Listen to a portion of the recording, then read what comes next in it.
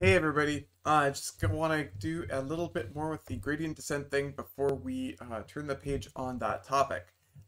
We went through a 1D example and then extended to multiple dimensions, but what we're going to do now is talk a little bit about coding. Short lecture here, but let's get started. So, yeah, this is a topic on coding a basic gradient descent scheme, and it's really not that out of hand, right? We have all of the different ingredients that we have used in, other schemes and other logic. And here, I'm even going to provide you with um, a flowchart as well as some source code. So what are the things that we need? Well, it's not very complicated. You need to initialize the function. There's no way that we're going to be able to code gradient descent for a certain function if we don't know what the function is. Symbolic functions are especially helpful here as we can easily calculate derivatives, which are going to be very useful for this in MATLAB. So we're iterating a process again and again. That sounds like a loop to me. And then we're going to apply a scheme. So if we have two independent variables, we're going to need to know how to do partial derivatives. And we talked a little bit about this in a lab a few weeks ago. But here is some notation for you here that you could use to work with. So we have the diff command, and you just use two commands that tell you what to differentiate and what you want to differentiate with respect to. Yeah, the new point we get to must be an improvement, or else we have to be able to step back and try something else, right? So we have to check f evaluated at the new point to ensure that it is a better estimate than the last. If not, we throw away. We throw away that new point, we make h smaller and try again. So we want to be a little bit careful before we define our next estimate, because we want it to be a better estimate before we make that the next thing that we step to.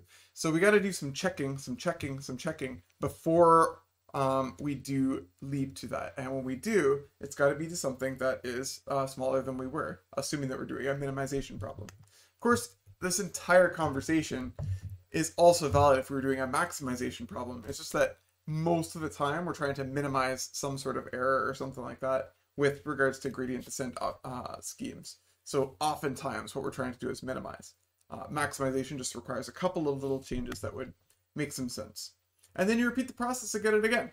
And you typically do that until your estimates are really not changing much to within some tolerance, like a millionth or whatever the scale of the problem is. We'll determine that.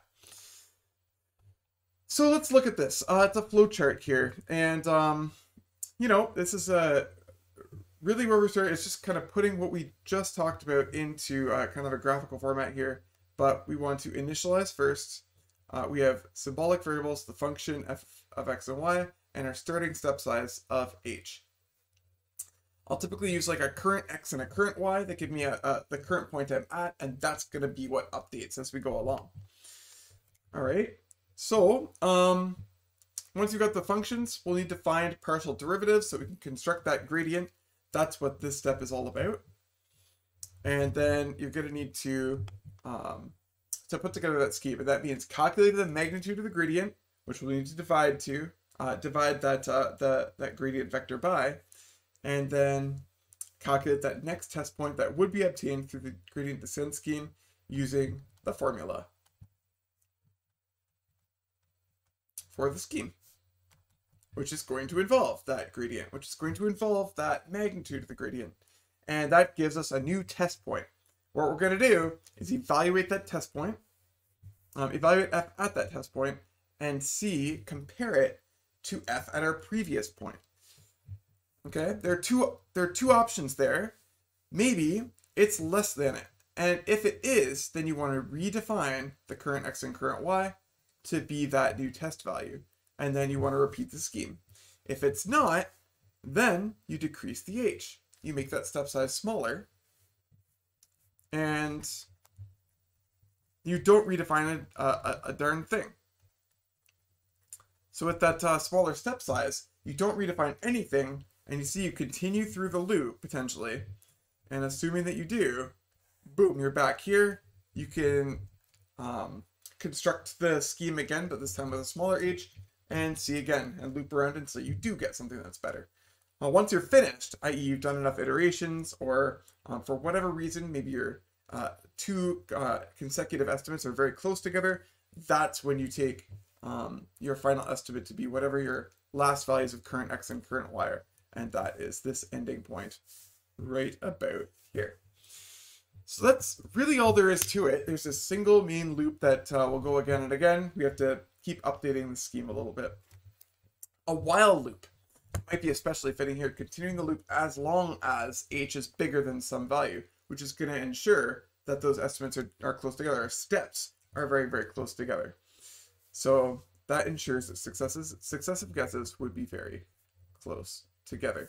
So keep going until h is less than, you know, a millionth or something like that. Cool. So hopefully that makes some sense. Take some time and process it. I have in that for you to try, something that actually does something easier than all of this. I have you trying to do a 1D example with just a regular function, moving only left and right, depending on the values of the different derivatives. And I think that's going to be really helpful. But when you're ready to extend it, this code right here will put into action a multivariable, a two-variable gradient descent scheme. And once you've got that, it's not too hard to take this and make it bigger as the need arises. So let's take a look at what I've got here. We've got the initialization up here. Initial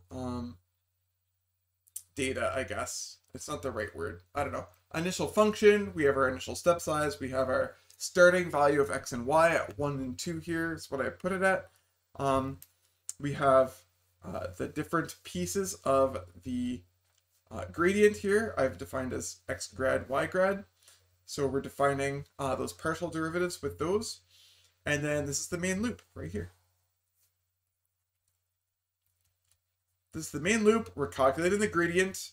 We're checking our current x and current y by just using the two components of our scheme. And that's what this is right here. And that gives us a new point to test. And then we check. We go f of those new current test points that we're trying out. And we're seeing if they're less than where we were at before. And if they are, then you redefine it. If they aren't, you let h equal h over 2 and you try again. And that's exactly what we put out in that flowchart on the last page. And hopefully when you go through this line by line, it doesn't seem like too bad. The whole thing looks like it fits in about, 33 lines with lots of white space and comments and stuff. So it's really not a big program, even in two variables. So it should be even less than that in the 1D case. So yeah, as a final thing here, this is easily extendable, as I said, to functions of more than two variables. It's funny, right? Because to use this this kind of scheme on a real life problem, oftentimes these problems do take up dozens of variables, and that's why you need special schemes, and calculus just doesn't cut it. At least calculus from first year. This here is our latest hack to try and solve problems that are really, really tough to solve without anything special. So yeah, we're coming in under 10 minutes here, but that's pretty much all I gotta say for that. So I guess with these 3 videos, gradient descent, super important scheme. I think it's really useful to make sure you have that down. It's something that's applicable. It's something that is used very commonly in modern applications. So take the time, learn it well, and you'll be in good shape.